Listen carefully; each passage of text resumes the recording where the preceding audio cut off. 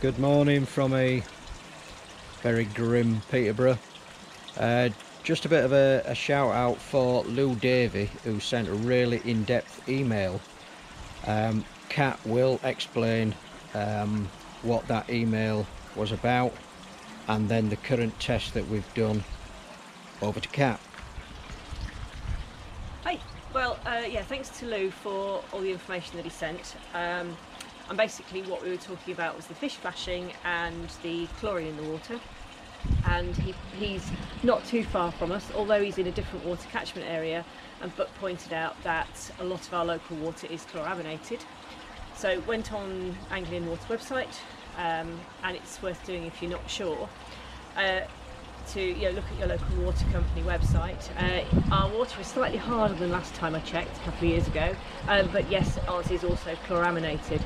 So we have to test for total chlorine, which is using the DPD 4 tablets rather than the strips that we were using. So we've done that this morning. They arrived, and this is the results of the test. So if you can see, this is the tap water, this little T underneath, and you can see that there is chlorine in it. I mean, it's probably going to be 0.8 of whatever units these use, something around there.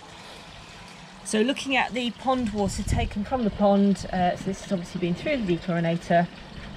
It is very slightly tinged pink, so the dechlorinators are working to an extent, but probably 0.2, I'm not sure what units these are. So it is working, but there is still a tiny bit of chlorine in our water. So we need to discuss what we're going to be doing about that, and that's the next job. Thanks for that, Kat. For that, I'll make you a cup of tea. So, after watching Andy Daly's video using sodium thiosulfate, Big Blues, now we've done a check using DPD 4. It's time for us to get our thinking heads on and see how we can reduce the chlorine even further. So, very short video. I'll tell you what, I'll lengthen it just a little bit because you might like this. Follow me into the greenhouse.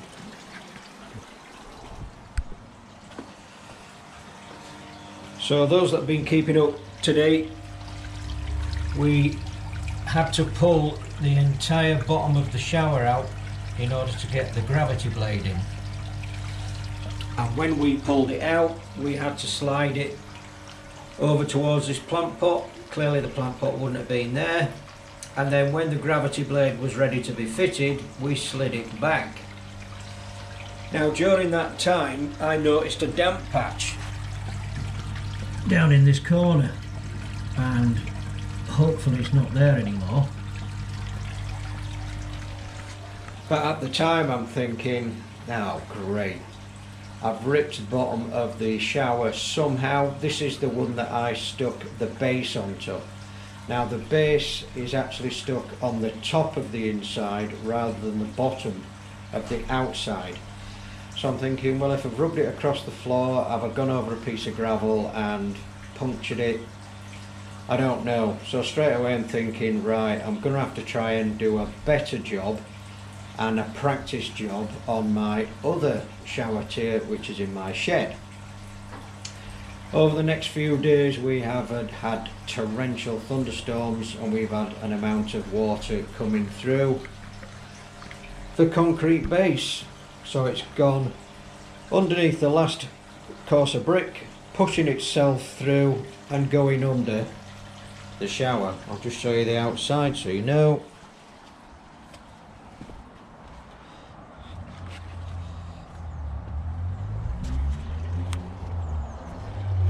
So yeah, it's running down the earth, hitting the final course of bricks and pushing itself on top of the concrete base.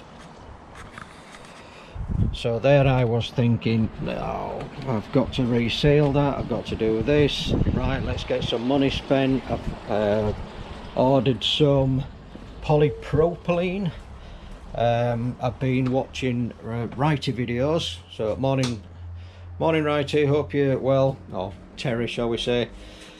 So I ended up buying myself a load of welding kit. That arrived this morning.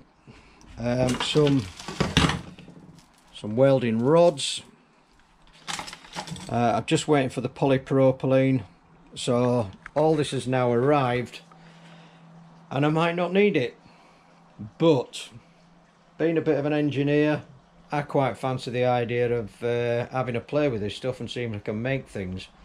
And you know what I'm like, I can't sit on my hands for too long, I've got to make things. So I'm going to do a bit of polypropylene welding at some time in the future and we'll see how it goes.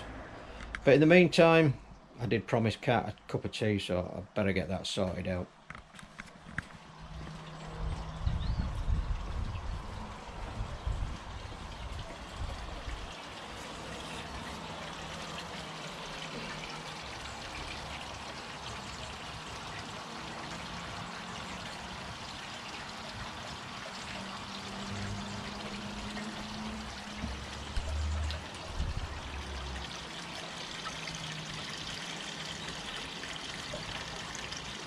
Clearly not hungry, are they?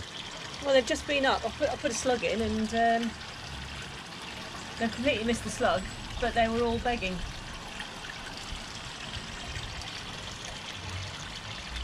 What is on that apple? Soil. Oh, they were bugs. I'm hoping not. I'm going to wash it and find out. Anyway, well, Cat feeds mealworm. Something thought would give that a try. I'm going to make a cup of tea. Thanks for watching. We need 6 more subscribers and we've hit that 1,000. Tell your friends, tell your neighbours, 6 more, 1,000, and then we'll get a prize organised. Keep it real. Take care. Boom.